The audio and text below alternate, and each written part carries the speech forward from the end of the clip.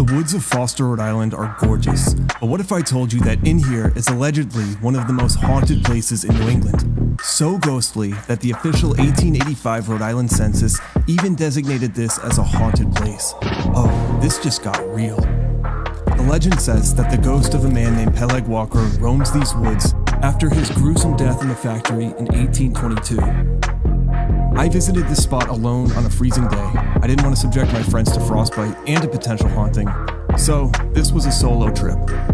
Welcome to the haunted Ramtail factory remains. You can learn about the history here and watch the full video on my YouTube channel right now.